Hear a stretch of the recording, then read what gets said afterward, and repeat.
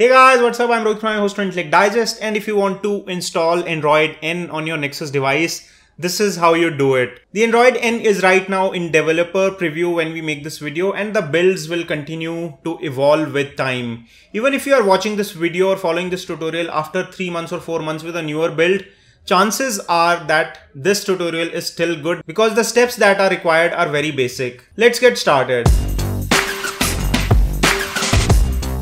First of all, you need to have a compatible Nexus device for which there are builds available as of now. When we make this video, the Android N developer preview is available for Nexus 6 that we have here. This is now running Android N and we have just flashed it. There is a Nexus 6P, Nexus 9 and Nexus 5X on that list as well. So you want the builds, the links are provided, all the links are provided in the description section where you can download these builds. It is around 800 to 900 megabytes of a download and it will take around half an hour to 10 minutes depending on the speed of your connection. You also need ADB tools for that. That is also easily available online and I'm leaving the download links in the description section below.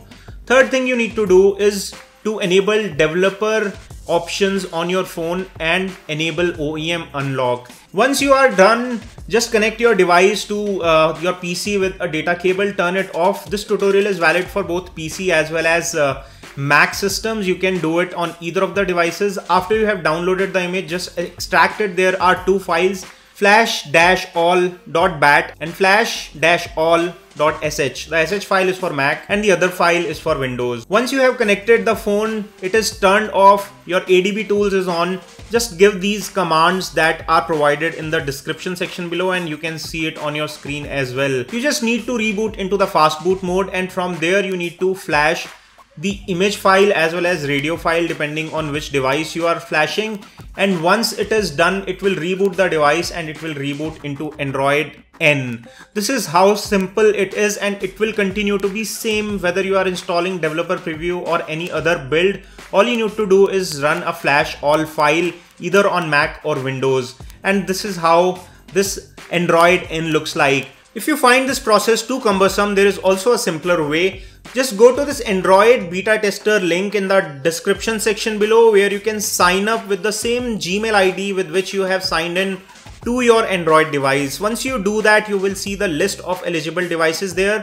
Just hit on enroll device and you will find an OTA update right there on your phone. Once you download that and restart your phone, your Android N update will be downloaded there and you do not need to do any manual flashing for that. We have done a separate video on top 12 features of Android N system. So if you want to check out the video, the links are provided here on your screen as well as in the description section below. So do check out the other video as well for what's new in Android N. This is all we have on this tutorial. If you found this useful, give us a thumbs up by pressing the like button below, and for more such videos, stay subscribed by pressing the red subscribe button. This is your host Rohit Khurana signing off. Thanks for watching.